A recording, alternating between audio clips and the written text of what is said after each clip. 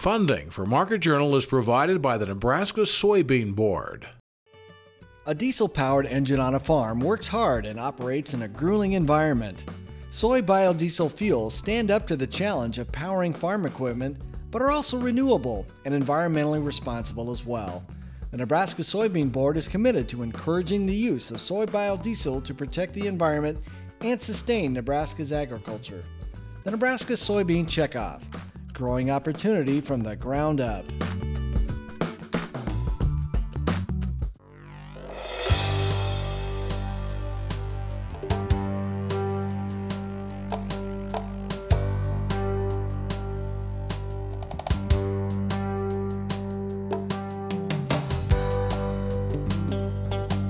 Market Journal, television for making agricultural business decisions, is a presentation of the University of Nebraska-Lincoln Extension, where you can know how, know now. Promotional support is provided by the Nebraska Farmer Magazine, and major funding for Market Journal is provided by the Nebraska Soybean Board. The Soybean Checkoff, growing opportunity from the ground up. Welcome to this week's edition of Market Journal. I'm Jeff Wilkerson. This week, John Meuret will join us to look at corn and soybean markets. We'll show you parts of the recent Heuermann Lecture held at UNL featuring 4 former U.S. Secretaries of Agriculture. Charles Wortmann will discuss soil testing after a drought, and we'll update you on how growers along the Missouri River are faring after last year's flooding. John Meuret is our marketing analyst this week. We talked with John on Wednesday afternoon. While wind that day chased us inside, farmers had another day to work at a record-paced harvest. This is probably one for the ages, but we've seen a lot of corn come off before the soybeans. Generally in this area, we'll almost always do soybeans, finish the soybeans, and go back out into corn. And this year, we've seen a lot of guys do corn, stop and do soybeans, and then go back to the corn. So really pretty good. We're probably 70% done with soybeans as of today, and somewhere around 30% on the corn. So we're talking at the end of Wednesday afternoon. A little volatile last week. Corn gained back to finished about where it started the week, but what do you attribute that to and how we started this week? You know, a lot of the gains, I think we were overdone on the downside. I think there was people thinking that we would continue to slide. The end users hadn't really stepped up. And then a couple things happened late last week. I think ethanol caught a bid, which helps in the cash market. And I think there's also the fear that maybe the yield isn't quite as good as we were thinking. And it probably has taken a step up from the 120 or 122. And now we're right back down to probably in that 122 or 123 range. What do you expect to see next week when the USDA does its crop report? You know, we're going to see harvested acres come down, and that's been criticized a lot. But I think the yield will be real close to the 123 mark when we get all done. Beans, I think, and we can hit on that too. Sure. Beans, we think, climb, and everybody's expecting that. And I'm no different. I think we're going to see somewhere around the 38 or 38 and a half bushel yield, and the market was not expecting that.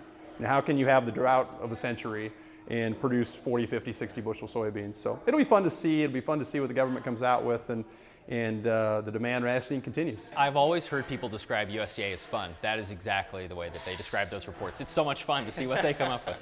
Let's talk about demand rationing. We talked so much about this a few months ago, how people were going to have to ration demand for both corn and beans, and how tough it was going to be. Have we seen much of it going on? Does more need to happen?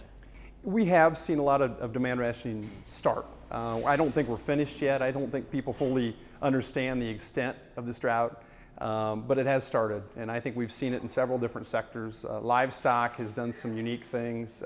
We've brought in some canola meal for the first time ever in our history, and use that in the rations. And I think that's just one example of how people are going to get creative on how to get through. And so if they're going to continue to feed, I think they've found alternatives, and I think it's going to find different feeds to take place of corn or soybean meal. So it has started, yes. Let's move into ethanol, what you see there over the next month, perhaps, and if there's a shakeup in the elections, maybe how that would change into the first of next year. You know, I think the ethanol plants are going to continue to run. They've got a place in our business. They've got a place in the nation now. They're going to stay right in there running. Now, the poor plants, the ones that aren't paid down, I think they're going to continue to stay shut down or limited running, and so they might be on 3 months and off 1. But I do think it's going to stay there. As far as the election, you know, I don't think we'll see much change in ethanol policy. The EPA is going to make their decision in the next month, you know, shortly after the election. So we'll find out if they want to waive the mandate or not. We probably don't need to waive the mandate, would be my guess. We see that there's plenty of corn domestically to grind up and feed to ethanol. We're currently not exporting any corn, so if you're not going to feed it to livestock, it's going to go into an ethanol plant. So overall in the stock market, strong third quarter. Some people are worried though that this is now time for a pullback. If it does in fact pull back, how far do grains go with it, and do they go at all? That's an interesting subject. In fact, that's one that's really driving our soybean market down today, which is the funds and the index guys are saying, hey, I'm out of beans. And there's really two reasons for doing it. Number one, they already had a run. Number two, we found out the soybean crop's a little bigger. They've really got the same problem in corn. We added a lot of contracts between the beginning of July to the end of August, and now you really have to find something bullish for them to come back in and buy, both in corn and soybeans. So if there is additional buying in the fourth quarter from the fund side, we think it's going to be relatively limited. In fact, there's probably going to be more of a tendency to roll existing positions, which can put some pressure on the front end of the market. So, as you look towards 2013, how much does South America play into what people should think about doing there? Well, I think it's everything, and we're coming off again a drought here in the U.S. We all know that. We got to watch South America, and if they have a drought, if they stumble like we did, soybeans are going to run, corn's going to run, because it's more imperative that we get acres planted and that the weather cooperates accordingly. I think about Christmas time will be the key. There's no doubt they're going to have a scare at some point, but if you wake up Christmas and it's hot and dry in South America, that's your Christmas present, because you're gonna go sharply higher. But if they have normal weather on the flip side, they can grow us out of the bean crop, and I think they can have enough corn and beans back in the pipeline by February, early March. And so we can kind of satisfy world demand if we need to. And on the same note, we talked soybeans before in demand. If we take 85% of all the soybeans we grew, they need to be in the pipeline by the end of February. That's a remarkable feat. So when people talk about how tight this really is, that means I've got to go convince a guy to get his soybeans out of a bin if the snow is blowing. So it can be a difficult task on the soybean side. Let me quickly ask you about basis numbers. Do you expect them to strengthen hard after we get done harvest? I think basis numbers will continue to stay strong. I don't know if they get much better than this. We've got a lot of funny movements in grain this year. North Dakota is going to move into Nebraska. North Dakota is going to move to Illinois. I think both those moves are going to be a challenge for local basis here in Nebraska. Nebraska is going to hold their own on corn, and it feels like other people are going to come in and take some of our front away. So next week, we'll talk with Mike Johanns from Central Valley Ag after the USDA releases its October crop report. 4 former U.S. Secretaries of Agriculture gathered on campus last week in celebration of the Morrill Act's 150th anniversary. John Block served as Secretary of Ag under President Ronald Reagan, Nebraska native Clayton Yeutter during President George H.W. Bush, Dan Glickman under President Bill Clinton, and former Nebraska Governor and current Senator Mike Johanns under George W. Bush.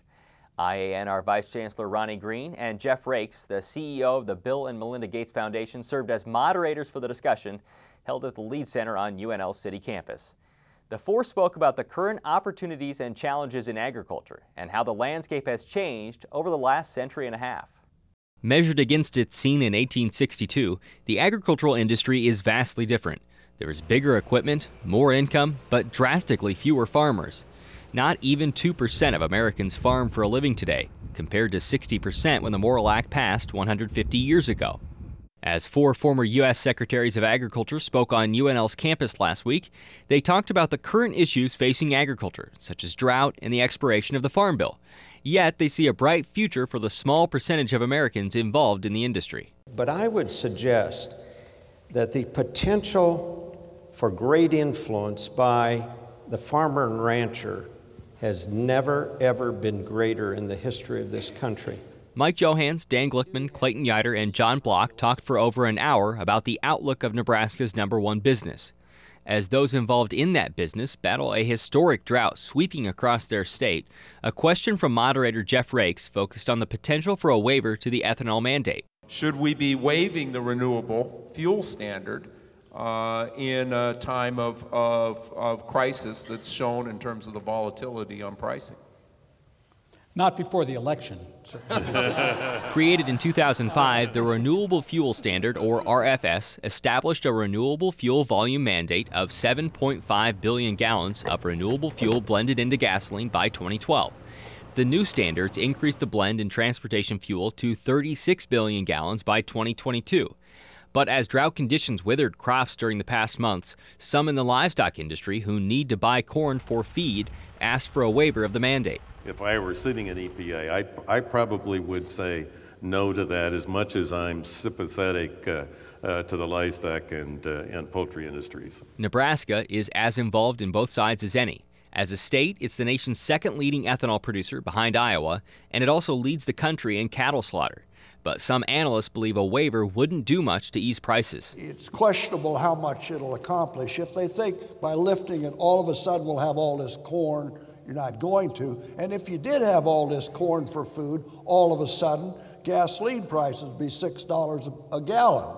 So, because 10% of our gasoline in our cars is ethanol. So, you know, you can't have both. Ought there be a time when the standard ought to be reduced and perhaps eliminated?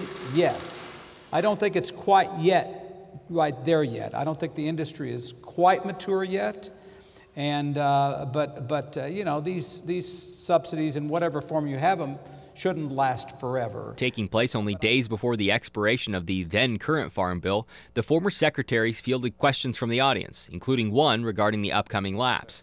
Senator Johanns, the Secretary of Ag from 2005 to 2007, cited the 2008 farm bill as a point of reference for the often missed deadline. This kind of time lag is not unusual in a farm bill. The last farm bill was actually signed in the June 18th, not signed, but approved in the June 18th of the following year. So if you put that into this time frame, we wouldn't have a farm bill until June of next year. While farm bills have a history, John Black was the only one of the panel to address a newer threat to agriculture. As we know about the livestock industry and potential regulation of the livestock industry, around animal rights, animal welfare in particular. Are you concerned about the livestock industry's costs being raised in a way that it might be shipped offshore?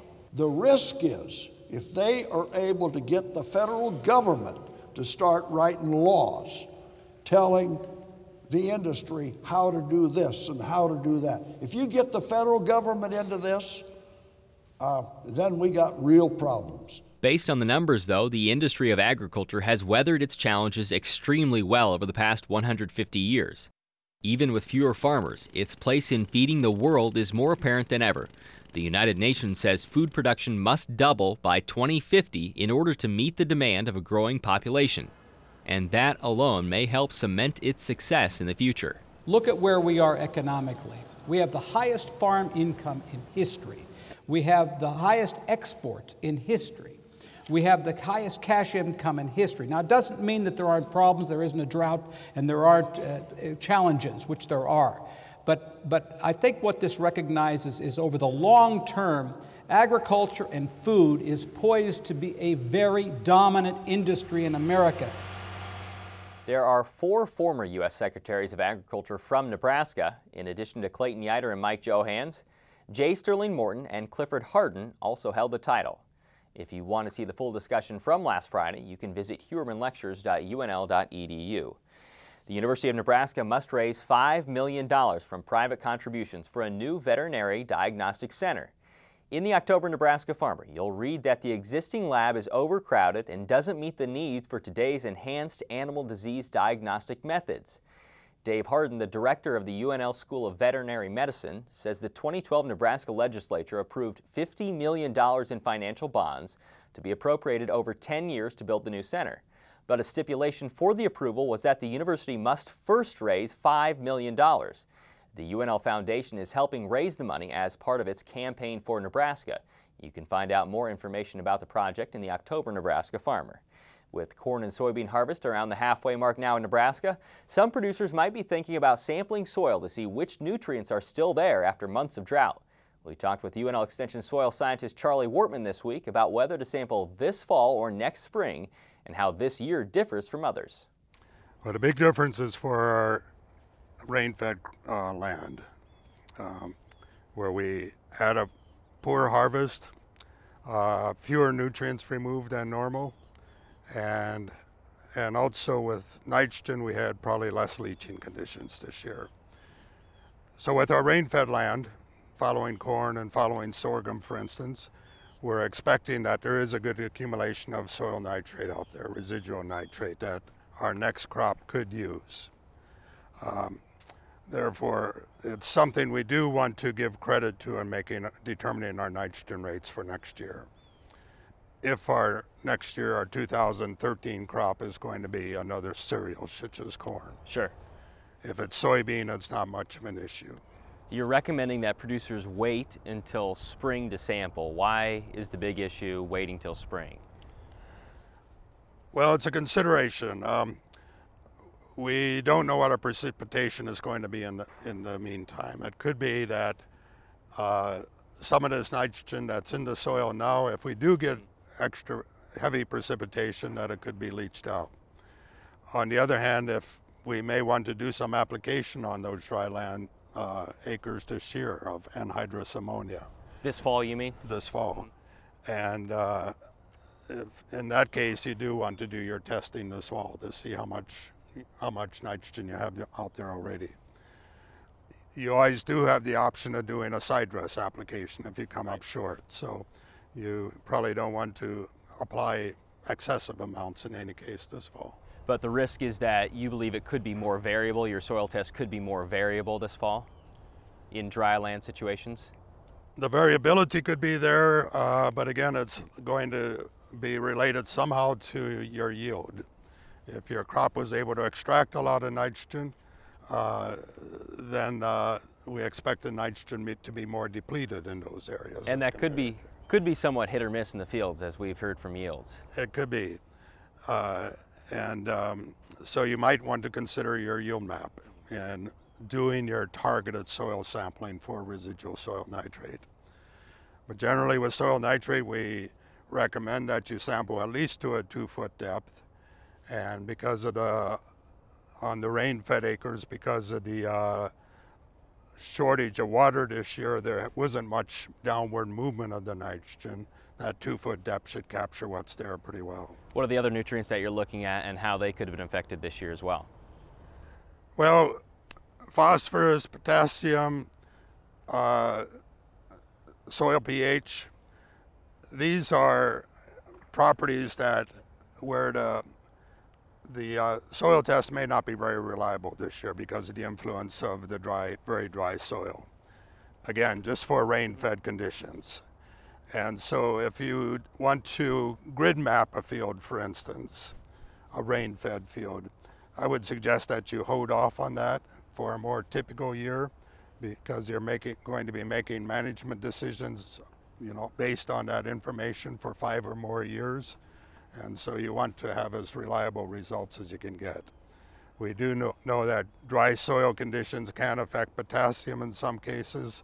They can affect the soil pH. We also know that our dryland crops did not take up as much nutrients as they normally do. So there's more available P out there and more potassium than we would normally expect to see. You can find out more information on soil testing in a recent CropWatch article online at cropwatch.unl.edu. Almost a year ago, we talked with UNL Extension educator John Wilson about flooding along the Missouri River. Affected fields contain feet of sand and considerable soil erosion. Governmental assistance wasn't a guarantee then, and cleaning sand off some of the ground was a monumental expense. Since those growers who did plant back into soils of a different makeup are now harvesting, we talked with John again this week at a field northeast of Tacoma. Well, just a quarter mile off to our side here is the Missouri River channel. If we were standing here this time last summer, the water would have been over our heads.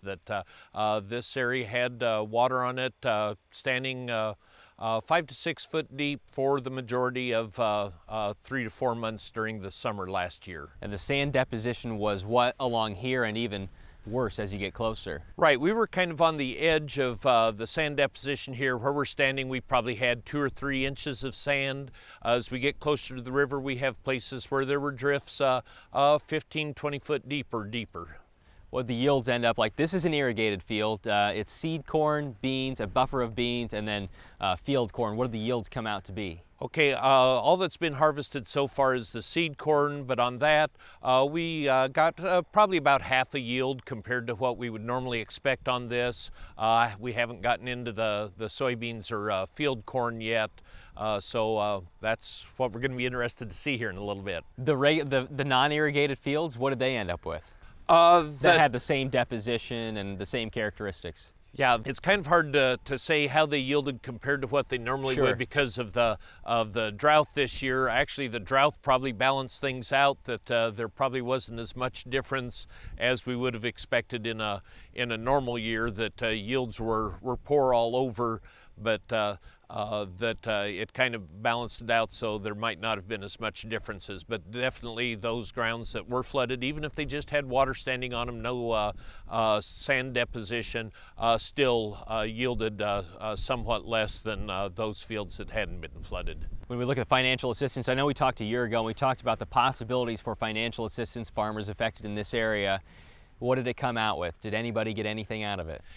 They did. It helped, and the assistance would be as far as repairing ground that had sand deposition that had to be removed, erosion that had to be corrected, and so that I don't think anybody came close to recovering the actual expenses that they incurred, but at least it helped with the expenses some. From the yield standpoint, for the crops that was actually lost, that fell more on the crop insurance side. Did any farmers look at CRP or wildlife reserve?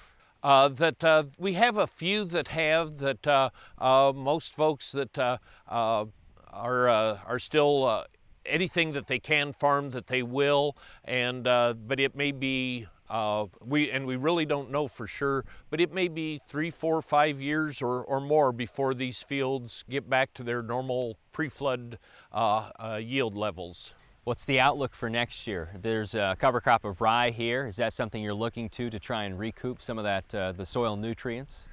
Not only nutrients, but one of the biggest things, this is kind of an unusual flood because of its duration. Most floods come up, crest, and recede within 10 days to 2 weeks. This had, a lot of these fields had water standing on them 3 to 4 months. And so one of the things that we really lost was the mycorrhiza in the soil that actually benefit with the plant. It's a fungi that lives in the soil, but it assists with nutrient uptake. And that is probably one of the biggest benefits of the cover crops, in that with a living crop out there, a living plant, that's what we need to get the mycorrhiza population to come back up. Tell me about the research plots you have and what you're looking at in case something like this would happen again. Right, that was one of our biggest challenges as far as helping farmers as the floodwaters receded last year, and they were asking, well, what do I do next year? In the search of the research that had been done in situations like that, there's very little that had any research done on long-term flooding sites. So we have plots out here, and we have a similar set of plots down in Nemaha County. We wanted to get a couple of different sites, different situations, but what we're looking at are several different fertility studies. We're looking at different cover crops on both corn and soybeans, as well as different sources of inoculum on soybeans. Now to forecast the coming week, here's UNL Extension state climatologist Al Dutcher. Well, folks, here we are again for the weekly forecast. Before we get to the main forecast, let's take a brief look at what's happened during this past week. Of course, last week I talked about the potential for a cold front to be moving in during the middle of the week, with a much stronger reinforcing shot of cold air moving in as we approach the weekend. We did get the cold front coming in during the midweek period, but the reinforcing shot of cold air came in on Thursday instead of Friday. And what that ended up doing was create an upslope flow condition across the panhandle, and we were able to generate the beginnings of some accumulating snowfall as we moved into late Thursday night and early Friday morning, and that continued through most of the day Friday. And we're seeing still some continuations of light snowfall across the panhandle, with the heaviest accumulations across the northern half of the panhandle. And we do expect to see that snowfall end as the day progresses. For most of the state, we're going to see a very cold weekend with a very strong possibility that most locations north of Interstate 80 are going to see a hard freeze with scattered frost to hard freeze conditions likely across the southern 1/3 of the state. So let's take a look at the upper air models and see as we progress through this week what we can expect. And as we go to the upper air models, the first thing I'll draw your attention to, here's that broad upper air trough with a very, very cold air that's moved in. We do have some energy over eastern Nebraska that's going to generate some light precipitation because we have such a dry atmosphere at the surface. It's going to have to overcome that. So a lot of the energy is going to go into moistening up the atmosphere before it gets to the surface. We still might expect to see maybe 1/10 to 1/4 inch in some isolated pockets. We also will be looking for this piece of energy moving through the panhandle that might reinvigorate some of the snow activity, but most of it is expected to end before noon. So we're looking at highs somewhere between the 40 to 45 degree range in the panhandle and the northeast. And as we get into the southern portion of the state where we'll see warmer air, we may make it up into the low 50s. Now, as we go into tomorrow, most of that energy is going to slide to the east. We're still going to be under a cold northwest flow, so we'll be looking at highs in the northeast, somewhere between 48 and 52. And as we get into extreme southwestern Nebraska and possibly even the southern panhandle, we might make it up into the low 60s. Now, as we go into Monday, we're going to see another piece of energy trying to drop south, where right now they're going to keep that coldest of that air to the east of us. We'll be looking at temperatures in the north around the mid-50s, and as we get into extreme southwestern Nebraska, we'll be looking at the upper 60s. Now, as we go into Tuesday, that cold air is going to just barely buffet the portions of north central and northeastern Nebraska, so we'll see temperatures drop back into the upper 40s, and as we go into the southern, extreme southern Nebraska, we'll be looking at much around the low 60 degree range, but I don't expect any precipitation with this system. Now, as we go to Wednesday, as that moves eastward, we're going to start to see high pressure build in and warmer conditions. We're looking at highs in the upper 50s to low 60s across the northeast to potentially the 70 degree mark across south central and southwest Nebraska. As we go into Thursday, the ridge builds even farther. We get a little bit additional warming. We're looking at highs in the upper 60s across the northeast to approaching the 80 degree mark across the southwest. And as we go into Friday, we'll be looking at possibly even warmer conditions, low 80s to the southwest, and in the northern parts of the state, we'll approach the 70 degree mark. 8 to 14 day forecast keeps the cold air in place, and in terms of precipitation, we do show below normal precipitation, but there's a big upper air low that's expected to move out and increase our precipitation chances as the weekend progresses. Thanks, Al. To see segments or interviews from this or any show, you can log on to our Market Journal website or YouTube page. Next week, Mike Johanns from Central Valley Ag joins us to look at the October crop report, and Curtis Harms reports on unwanted horses in Nebraska. Until then, thanks for watching. I'm Jeff Wilkerson. We'll see you next week. Join Market Journal online at marketjournal.unl.edu. You can also follow us on Facebook and Twitter. Promotional support is provided by the Nebraska Farmer Magazine. Funding for Market Journal is provided by the Nebraska Soybean Board. The Soybean Checkoff, growing opportunity from the ground up. Market Journal is produced by the University of Nebraska Lincoln Extension, where you can know how, know now. Funding for Market Journal is provided by the Nebraska Soybean Board. Soybeans are found on dinner tables around the world. Some form of the soybean is found in baby foods, snacks, cooking oils, and many other food items eaten daily. And soybeans provide the protein in the diets for livestock and fish. The Nebraska soybean farmers support research to develop new soy-based products for foods, livestock, and industrial uses through their checkoff dollars. The Nebraska Soybean Checkoff, growing opportunity from the ground up.